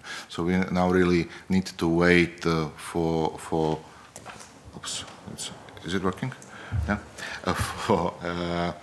For British government to formulate its negotiation position that will be then considered in circle of 27 member states and their negotiator. I cannot give any promise on behalf of one government because it will be a consensual act of negotiations that will bring to this result. It would be simply not serious to answer this. And I guess my last question just is in terms of that timescale for understanding what the UK government's position is on the negotiations and all its different aspects. Does the Slovakian presidency or government have a view on what that timescale should be to finally get some kind of indication from the UK government of its negotiation positions? We were ready, and in fact we adopted the Slovak presidency program only after referendum. we waited for referendum in order to be actual and to declare in presidency priorities if we will either implement the February agreement of David Cameron's government with EU, or we will need to tackle a new question of British exit from the European Union. So we expressed our readiness to start this process, and now it's really the ball is on side of British government that we expect that will come with triggering Article 50 and start the official negotiations. From our part, we are ready for negotiations. Very much, Your Excellency. Can I just advise you that your microphone works automatically, so you don't need to worry about the button, that works automatically. Lewis MacDonald. Thank you very much, and may I start with I hope a more factual question, but one that perhaps will lead on to a slightly more political one. Didier Seuve has been appointed to represent the Council of the European Union in the negotiations, Michel Barnier for the Commission, and Guy Verhofstadt for the European Parliament. What, from the perspective of the Presidency, how do you see the roles of the three individuals I've mentioned? How will the Presidency relate to each of those three parties to the negotiations with the UK?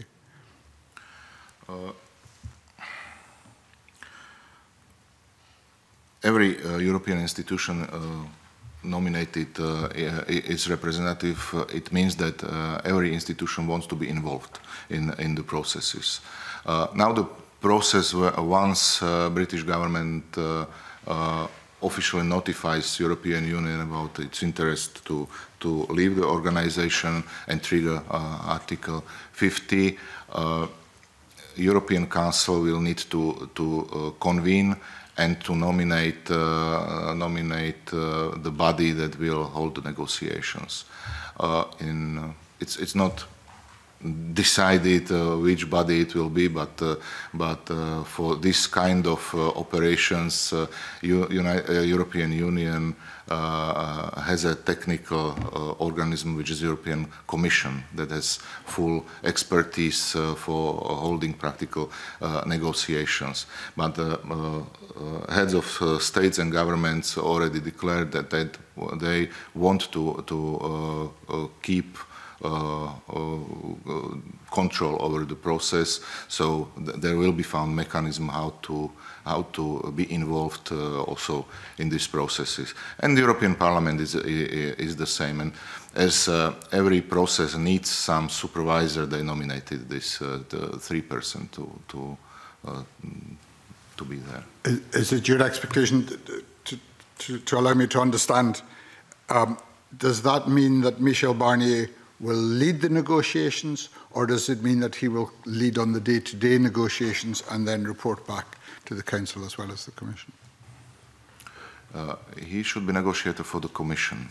Yes, so his budget for reporting will be Commission, but it's up to decision of the Council. So now we need to wait for formal notification of British government, and then European Council will decide on further procedures in this regard. So it's not yet settled in a sense as to what the... No, it's not agreed, because it would be preliminary. We don't know really even parameters of British exit from the Union. That's helpful. One of the issues, perhaps from your perspective in relation to the Slovakian government that will be interesting, is the statement made by the Visegrad Four around freedom of movement, and clearly that includes your own government. It appears from that statement that within although you've described areas of agreement among the 27 member states, it would appear from comments that have been made that some member states have stronger views on certain aspects of the potential negotiations than others, and it would be a reasonable assumption that a public statement around freedom of movement by Slovakia and its neighbours reflects concern about the potential negotiating position of the European Union in relation to that issue. Can you comment on that? Would you say that that was a fair interpretation? Yes, as I understand it, every political leaders and especially governments express their views, even if we do not react to concrete parameters of British exit yet. But there was a reaction for commentaries of British politicians who are establishing certain red lines for future negotiations by public statements regarding, for instance, the freedom of movement, and that was the reaction to these statements. We feel that mentioning issue of EU citizens living and working in the UK who are not migrants, but there are people using the freedoms of the common space, is correct. They have moved to your country in bona fide, legally, using the opportunities of common market, and the same relates to British citizens working in EU area. It's absolutely naturally, and Prime Minister expressed just the wish of Slovakia's government, and then also in Visegrad format of Czech, Polish, Hungarian, Slovak government to pay adequate attention to this problem in negotiations when they start. And in fact, in June, Council conclusions after your referendum, there is written in Article 4 that access to single market requires acceptance of all 4 freedoms. So these are generally agreed lines of European Union in this context. But would it be fair to say that the stress laid on that particular issue by the Visegrad formation is simply a view of 4 member states? It doesn't necessarily bind or reflect the Slovakian presidency of the Council for its period of office? Yes, and you are right, you are correct, yes. Sorry, can I just ask a supplementary on that, just to clarify it? Is it your understanding that you cannot have access to the single market or be a member of the single market without also having free movement of people? The table without one leg will be very labile, and this is the problem. We consider really that you shouldn't give or put in disadvantage other members of the club by giving advantage to one of them. And this is one of the results also of heads of state meetings in Bratislava, in Bratislava's roadmap, where they stated precisely this, that we need to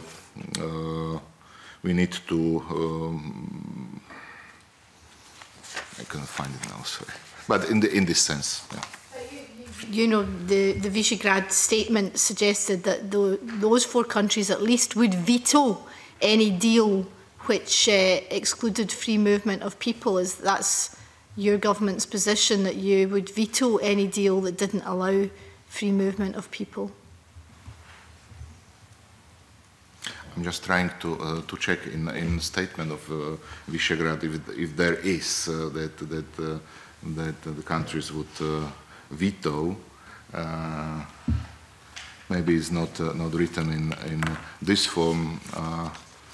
But definitely it is the common interest of Central European countries. You know that our neighbors and we have dozens of thousands of citizens living in the UK, and for us it is an obligation to protect the rights of our citizens. Okay, thank you very much. Rachel Hamilton. Convener, Your Excellency. Your Prime Minister, Robert Fico, used his speech to say the European Parliament outlines the strength of the EU, saying it's an amazing and unique project, but he also said it's not perfect, but for which there is no alternative. I also read that one of your 3 principles is to restore citizens' confidence in the common European project. Firstly, do you think that the UK-EU referendum result has caused uncertainty amongst the remaining 27 member states? And are they questioning their membership of the EU?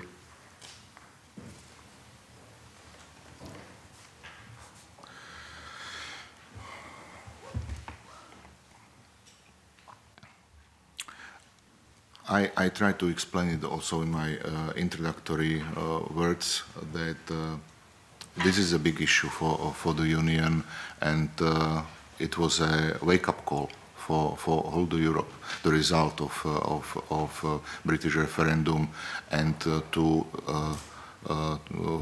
following how people react to campaigns. And then we realized that we do not pay enough attention to underline positive sides of European integration. All the positives are taken for granted, especially for younger generation. They do not think about the need for passport when they go to neighboring country, because they simply don't need it. Yeah?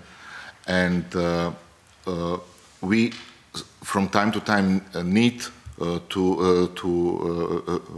remind it repeatedly that there are advantages of the European Union, of this project. The mentioning that it is not perfect definitely is not, and it never can be, but it's the best project of integration we ever had in Europe. This project is guaranteeing peace and stability in Europe for 70 years. And we must underline this all the time in public communications. Unfortunately, we are witnessing that good news are no news, and nobody wants to speak about any positive aspects. Everybody is taking only negative experience. That happens naturally. This is a live organism, and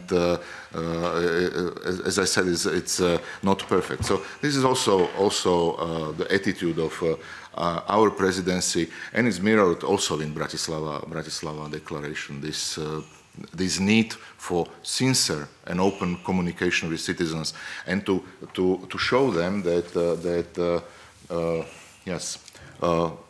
We committed in Bratislava to offer to our citizens in the upcoming months a vision of an attractive EU they can trust and support. We are confident that we have the will and capacity to achieve it. This is the concrete message of political leaders of the EU to this question. Thank you.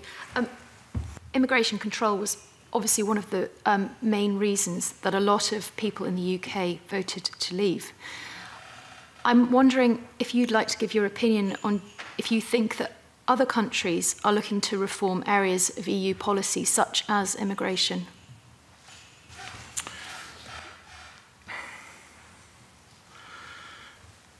As we think that it's necessary simply to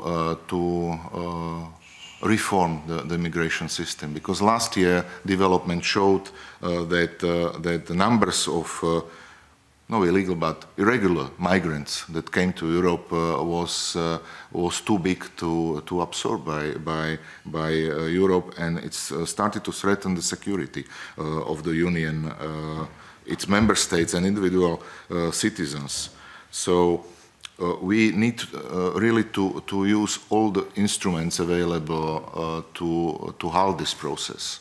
And there are many instruments. In fact, some are short perspective instruments aimed at resolution of acute problem, like was the agreement of EU with Turkey, which was unbelievable before, but then EU could agree with Turkey mechanism for stopping that enormous flow from Turkey to Greece and to Schengen area through Greece. Then definitely instruments of foreign and security policy must be involved in this process. We need to make more efforts in conflict countries. in order to stop the military conflicts and to stop the humanitarian emigration of the people from affected regions. This is very important. And definitely, we need also to do something with European asylum system, because it was the Geneva Conventions were adopted in the 1950s, and today they do not reflect the realities of 21st century. Thank you. Yes, you're welcome. Okay. Now, I have two members who have indicated they wish to ask a question, Stuart McMillan and Emma Harper. Is it on this particular topic? Not really. Right, well, I'll go to Stuart because he caught my eye first, and then Emma Harper. Yes. No, thank you very much. Good morning, Ambassador. Well, there was one thing that you said. There was two comments that you mentioned, just regarding well, the EU. One being a wake-up call, and also all positives are taken for granted. But in terms of the EU and with the UK's decision to leave the EU project, what do you see that as actually being a threat to the future existence of the EU? But also, what opportunities do you actually see for the EU to actually reform and progress and make it more realistic and tangible for the members and for for those people who live within the EU? Thank you for your question. I think that it's more fair if I will quote the declaration of head of states of EU27 that met in Bratislava, that particularly mentions this question, that also one country has decided to leave. The EU remains indispensable for the rest of us.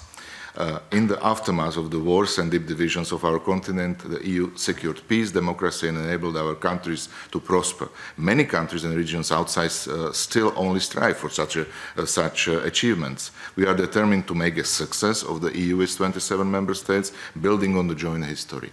And this is, I think, that generally the answer, that there is a strong determination of EU to continue as a bloc, and not to be tempted by ideas that now one member state leaves and let's dissolve the club, because we do not have alternative for the EU.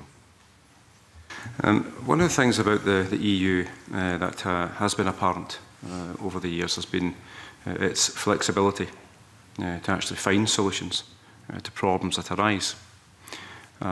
In terms of the EU and the UK situation, but also the EU and the situation for Scotland and Northern Ireland and also Gibraltar, who voted very much in favour to actually remain part of the EU. What is your impression of any flexibility that the EU could actually adopt certainly for Scotland, Northern Ireland and Gibraltar? I'm afraid I'm not competent to answer this question. This is a question that will be that is internal affair of the United Kingdom. That is a member state of the Union, and once there are some developments that the EU will be entitled to react to, it will react definitely. But meanwhile, it's impossible to speculate on such sensitive issues. I thought I would try. I expected you to say that. But one other question, just in terms of the triggering of Article 50, and also with Slovakia having the presidency of the EU at the moment, would Slovakia prefer the Article 50 to be triggered sooner or later in order for any meaningful discussions to actually take place? Yes. I already tried to explain that our aim is to have clarity as soon as possible, because we feel that markets are awaiting. They are not developing. There is nothing tragical happened after referendum, but economic circles would assure you that capitals are awaiting for further developments. There is no significant investment because everybody is in waiting mood, which is detrimental for economies. And prolongation of these uncertainties is detrimental to all of us. So this is the reason why we would like to have clear vision of British partners. What kind of what perspective of relationship, future relationship of United Kingdom with Europe they envisage? So the lack of vision and clarity is creating economic uncertainty in terms of investment decisions. Yes. Yeah. That's right. Okay, thank you. Very much. Emma Harper. Thank you. Good morning, Ambassador. In previous meetings, we have discussed the human aspects of Brexit and the relationships between people and the movement of people. Do you or your Prime Minister, Robert Fico, are you concerned that EU workers will be treated as second-class citizens during this whole Brexit process? As I understood it, Prime Minister Fico, he expressed the view that the rights of workers could be the topic in negotiations that would potentially harm the interest of EU workers in the UK and also British workers in other countries of European Union. And he expressed the view that this is not acceptable from our point of view, because the government must take care of citizens' rights, and they really didn't do anything which would be illegal. They are legally in a space which is legally binding for every government of common space to accept. Thanks. On that topic, can I ask that as you are ambassador to the Court of St James, have you made representations to the UK government on behalf of securing the rights of your citizens living in the UK? We had, as ambassadors, a couple of meetings with UK government representatives, particularly after the referendum and after the cases of physical and verbal attacks on people from European Union just after referendum, which we understand are some leftovers of this negative campaign in referendum, the rise of this xenophobic movements. But we were told that British government is following the situation closely, and it's not allowing any violation of human rights or of laws of this country, any hate crimes. In this regard. Thank you. And of course you'll be aware that in Scotland, where we voted Remain, the Parliament, the First Minister and indeed all the political leaders have been very clear that EU citizens are very welcome in Scotland and Slovakian citizens are very welcome in Scotland. Ross Greer. Thanks very much. Ambassador, to go back to Rachel Hamilton's question, there is mention, much mention from your Prime Minister around repairing the holes that have been made in the Schengen area and addressing, as you mentioned, issues around refugees and asylum seekers coming to Europe. Does the Slovakian government distinguish between economic migrants who are coming here for reasons and choice from refugees who are fleeing war in Syria, Somalia, Yemen, etc.? And the Slovakian government has rejected the idea of quotas to spread the number of refugees arriving across Europe. And you mentioned yourself the deal made with Turkey. Many of the refugees who arrive cannot be pushed back to Turkey because they've not arrived through Turkey. They've arrived, say, through Libya to Italy. what is the Slovakian government's position in regards to these refugees who cannot be pushed back through Turkey? Our government stand is that this is a global issue, but for us it is European issue and it must be resolved in European way. Really, we really tried to attract the attention of political debate about this topic to the fact that maybe majority of the people who are traveling irregularly to the European Union are not from the regions that are in war conflict, but they are going to Europe as economic migrants, and we have other procedures to attract working force to Europe legally, legal instruments, and this is not acceptable simply. But facing to this massive migration, there was there were needed some legal procedures in order to stop this. One of that was this agreement with Turkey, because there was a big portion. Another is one is through Mediterranean.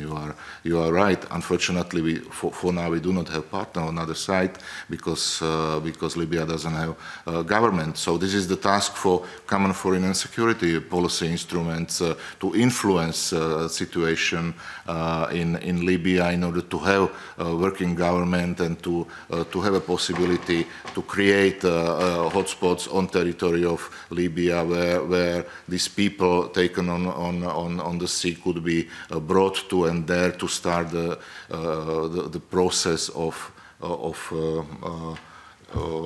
information gathering about the persons who are they are really asylum seekers or they are economic migrants. These are various layouts of this process that must be tackled. And regarding this distribution, obligatory distribution, we are in favor of voluntary distribution, because we don't think that obligatory distribution can be in fact realized in open space, in space without borders. If somebody wishes to go to Germany, we cannot put chain on him and tell him that you will stay in Slovakia. Unfortunately, we are not able to do it, and we stated it. We were accused of all the sins of the word for this, but this is the fact, and it is the way that population understands. There are arguments that population perceives the clarity of words. We could also say that okay, we will accept this mechanism, and then everybody who would come, or 90% of those who would come, would immediately leave to Germany. But what for to be so hypocritical? So this is an attempt to establish new form of communication with the population. Sometimes it's very perceived very negatively and critically, particularly by media. Thanks very much. I'm conscious of time. Do I have time for a quick follow-up, convener? Yeah.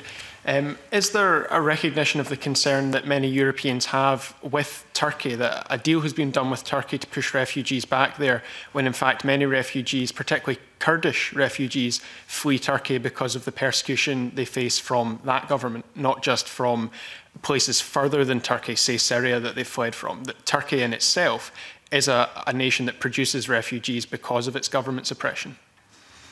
But this is not a question for the presidency. It is definitely not among the presidency's priorities.